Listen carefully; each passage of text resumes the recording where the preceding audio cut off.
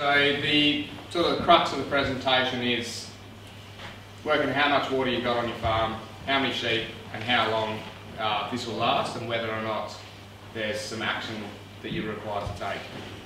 Key points, why hold sheep, and that's purely profit based. Water stock take, what are the key things you need to know to do a water stock take across your farm? What water needs, both quality and quantity for different classes of stock.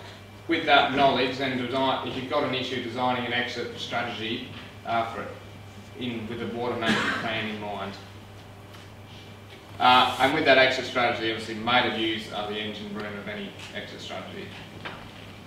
So sheep are still profitable, so this is Compass data across 10 years and a gross margin per DSE up the side. You've been in it, you understand that sheep have been a lot more profitable in the 4 years than the previous 10. And then the red one is a forecast margin for 2020-21 with wool at $6.50, sweep the board, and I know it went up a bit over $1 yesterday, so that might be a little bit higher. So how do you undertake a water stock take? So some of the key things you need to know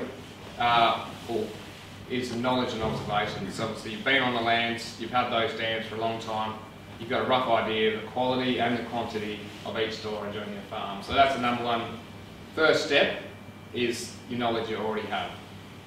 Evaporation rate, so from now until the 1st of June, about 1.5 metres of that dam or water source will evaporate on average. So you think about times across all the storages on your farm, it's a lot of water.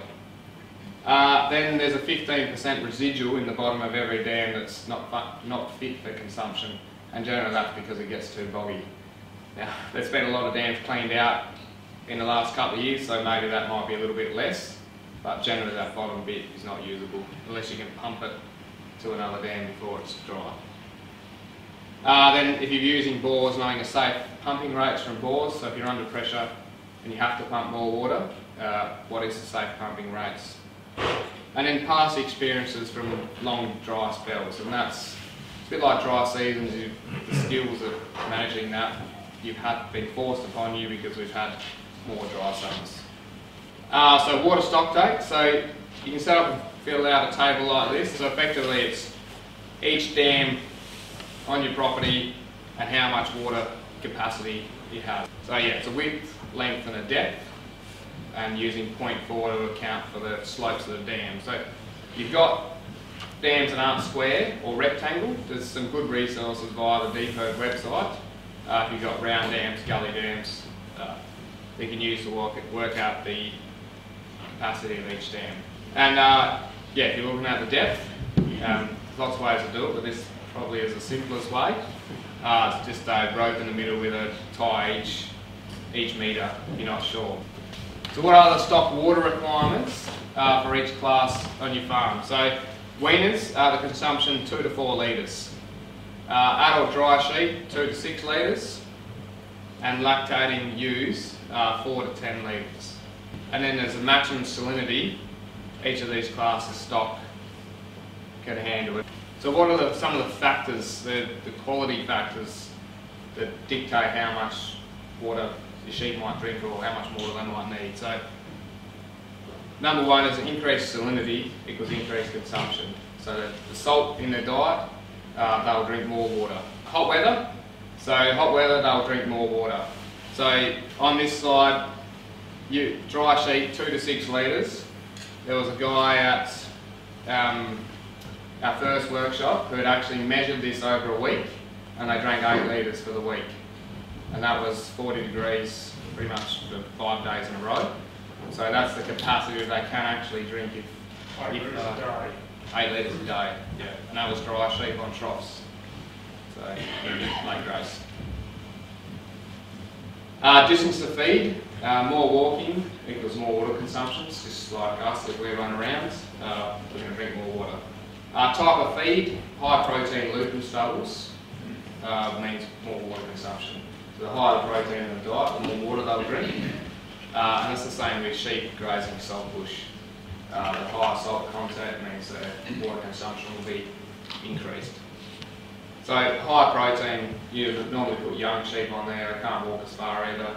So if you've got young sheep on gluten or high protein feed sources. They need lots of water and can't be too far away from them. Water structures, so I touched on this before, but yeah, boggy bottoms of dam edges limit how much use they get out of that dam. So if they've got boggy edges and you can pump them into another dam, it's an efficient use of the water. Production profile of those particular sheep that you're trying to water. So higher production equals higher water consumption. That's purely because they're eating more. So the more dry matter they eat, the more water they require. So you can see like feedlot lambs will drink more than a merino ewe lamb out in paddock over summer. If you've got crossbred lambs that you try and pump along, they will eat more and drink more. Class of animals, so first slide I showed was lactating ewes because they're producing milk, they need more water. So that's got implications obviously for time of lambing. If you're lambing in July, August, it's probably not an issue because the feed's got plenty of water in it. Dams generally aren't empty, but if you're lambing in March, what's the implications there? Breed, so if you're running a lot of British breed sheep, they will drink 20% more water. Salinity, so this as far as the quantity goes, salinity is the chloride in the water. Hardness can be an issue, probably not a massive issue in our area, but the hardness is probably more of an issue if you're using it for spray water rather than stock water. Water temp, so the water really needs to be lower than their body temperature, so 37 degrees. If it's not, they won't want to drink it. So that has implications obviously for the size of the water structure. If it's deeper, it'll stay cooler for longer than if it's shallower. Algae, which can be controlled with, also probably the biggest one is the blue-green algae, which can actually kill the sheep if it's in the water source. Can be controlled with chemicals such as simazine or ferric. And also cereal straw inhibits the growth, so put a small bale of barley straw or a bag of barley straw into the dam as a preventative measure. pH of 6.5 to 8.5 is the range that the stock water should be in. Anywhere outside that, the sheep are just unlikely to drink it. If they don't want to drink it, obviously their production is going to go backwards pretty rapidly. So the one that is sort of, there's not as much science behind, is some of the pathogens that are in the water. So if you've got water that doesn't look right, water you wouldn't drink, it's smelly, it's probably been contaminated by feces on the dam bank. So it's present on pretty much all farms where sheep are run. So and the two major ones are Guardian, Cryptosporidium. So if you really think it's an issue, I think Murdoch Uni can test the water, but there's not actually a lot you can do about it. You can't get, there's nothing you put in the dam to kill these organisms, or you can take it, all you can do is move the sheep. And their research has shown it affects growth rates and live weights. So if it looks and smells off and you wouldn't put your mouth near it, it's likely to be affecting the sheep's growth in some way. Whether or not that's significant is really unknown, but you think about probably the implications of a young growing sheep rather than adult ewes that are already in good condition. So how much stock water is required over summer? Down the side is the stock class, so ewes, ewe hoggets, wether hoggets, rams, how many you've got, their water requirements times the amount of days you've got left in summer. Pretty much total all that up and it equals the total requirements for your system over summer. And before we worked out the total water volume you've got usable on the farm. So if you're using troughs, some people do use troughs for water. Rough rule of thumb is 30 centimetres plus 1.5 centimetres per sheep for a one-sided trough. But flow and pressure is as or more important than the access to the trough, particularly with older sheep. So an example, you've got 1,000 sheep at a mob. How big a trough do you need? So if you've got a double-sided trough, it's about 7.7 metres in length. If you've got the flow and pressure to fill that trough up when 1,000 sheep come into water in the morning and the afternoon. So we can roughly work out the quality of water on hand. So I'll run it through a spreadsheet in a minute, but the assumptions I'm going to use in that is evaporation is 1.5 metres, which we don't know the size of every dam. So when you use 25% of the water in every dam is evaporated, and we can tweak that number. Residual that's unsuitable for the stock consumptions, 15%. Gives you a total water accessible. So we know how much is there, we know how much is going to evaporate, we know how much is left at the bottom that you can't use. So the next point is the quantity of water required for the flock. So we can work out, we know how many sheep are going to run over summer, roughly what they can drink per day times the amount of days in summer. So after you work those two things out, A, is there action required? What do we do? B, no action required, obviously it's business as usual. So some of the major things, so if there is action required, what are some of the things you can do, apart from, obviously the major one is actually selling them, but things like time of lambing, so the implication between a summer lambing and a winter lambing, the proportion of dry and lactating sheep in your system, so lactating ewes drink more, can reduce it by having more dry sheep in the system. The proportion of ewes mated to a terminal sire, so obviously crossbred lambs generally exit the system much quicker and aren't there over summer, so that's not going to help you between now and June, but if you're in that crossbred system it probably would, or it will help you next summer. And also potential lambing rates, obviously the higher lambing rate, particularly in the merinos, you keep those merino lambs or the ewe lambs all summer, and whether lambs maybe for summer to summer, there's more of them, they're going to drink more water. Yeah, so like I say, so if you, with a crossbred system, so if you're 100% merinos right now, you've got 100% merino lambs on the ground, or 105 or 110%, whatever you might have got. But if you've got 30% crossbreds, then 30% of the crossbred lambs are probably ready to go or gone or not far from going, so you don't have those particular lambs in the system. Same with the weather lambs. So in the example we'll run is the weather lambs will all be there for summer, but potentially that is a lever you can pull to reduce the requirements. Oh yeah. So if we took the typical system, 1,000 hectares of pasture, winter graze at 10 DSC, so if we enter those numbers in, and yeah, so we leave all the rest the same. So 50% used to crossbreds for this example, 90% lambing rates in merinos and crossbreds.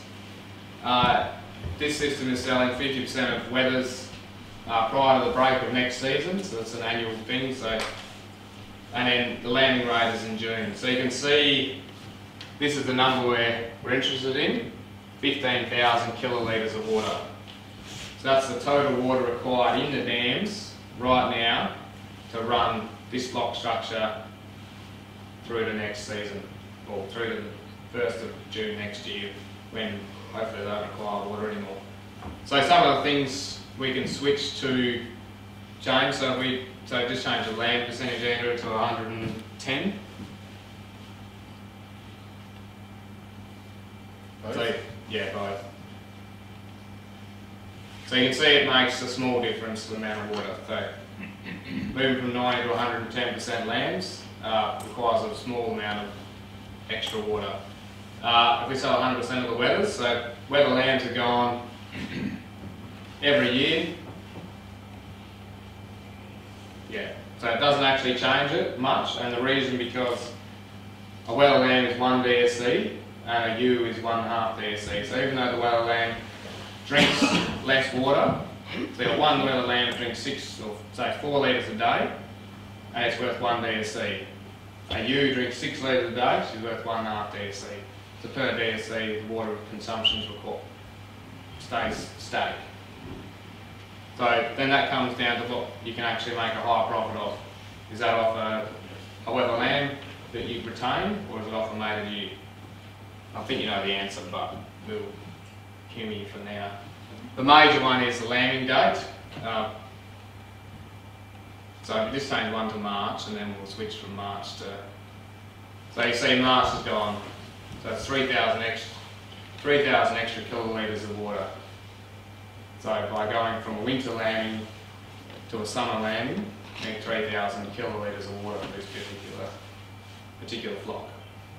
Yeah, so some of the things you can do for an exit strategy. So if you're a March lammer, what flock to retain, what flock structure to retain, but remembering for any system, limiting damage is keeping as many mated ewes in the system and as reducing the dry sheep in the system. And then secondly is time of lambing. So as far as the flock structure goes, so if we have to, so water is an issue, we have to reduce sheep numbers, so you can't pull any of the other levers. You're already a July, August lammer, you're selling lots of weathers. The last lever to pull is to sell the flock down. So which class of sheep would you be best off selling? So these are ewes, so we've got the age of the ewes up the side, so 1.5-year-old, 2.5, all the way up to 6.5-year-old. And a rough live weight here from 42 kilos to 56. But the column we're most interested in is the lambing percentage. So maidens, 95-96%. Then we've got a 3.5 at 118%, 4.5, 122. Then it drops back down to 105 and 106%, 5.5 and 6.5-year-old ewes. So if you have to quit a line of ewes because you just don't have the water, which is the better line to quit? So really these ones in the middle are the ones you want to retain. The higher potential lambing, they're the ones that are going to drive your flock going into the future. And then after that, these ones that are 105, 106, older ewes, not going to be in the flock much longer. Do you sell them? Or do we come down and pull out a stack of maidens to sell? They're quite hot at the moment, so can you sell a portion of maidens without actually reducing the total amount of lambs that you're going to have? If you sell a select age group of ewes, there'll be 16% less water required. So a normal flock structure, so 5 years mated to merinos, 6 years mated to crossbreds. You sell one age group of ewes, 16% less water across the whole system. And then as I before, keeping 100% weather lambs, it's 3% less water required, so it's not really a lever to pull. And then if you are an April lammer, shifting from April to June, it's 12% less water required. So if you think you've got an issue with your water situation on your farm, so first thing is to do is a stop water take. So I think DWA actually have, Tracy will show, they've actually got some money to help out with that if you want some help with that. But number one thing is to stop taking the water resources. How much is there? Yes, if you've got an issue, how much is out there? And we know these water situations happen incrementally. We didn't get to today and all of a sudden we're short on water. It's like a poor season, they happen incrementally. What tactics can you actually use now? What levers can you pull? When will these tactics be employed? So just like our dry seasons tactics, what are the timings of when sheep have to go out of the system? Remembering, if you hold, the longer you hold a sheep that you're thinking about selling, the more water it's consuming, but later in summer, the stock, the 3.5-year-old ewes you want to keep, you're not going to compromise how much water they've got late in summer. And what and who? So what are the mechanics of actually employing this tactic? There's a multi-people business who's actually in charge of monitoring the system and pulling the lever when required. So it's like any plan, revise, review, revise, repeat. So you've had a little bit of practice over the last couple of years, so it's just what worked over the last 2 summers. What else can you do? And some of the next speakers will give you a bit of an idea of what other tactics to actually generate more water there is. So what are the key points from today? Sheep is still profitable, $32 a DSC with a wool increase this week, so it might be $35, $36 a DSC. How to do a water stock take. How much water do you need on your farm, both the quality and quantity, depending on what class of stock you want to run over the next summer. Do you have a shortage? Maybe if you're quartering, you probably don't have a shortage. But if you're east of Wagon or Arthur River, potentially there is a shortage.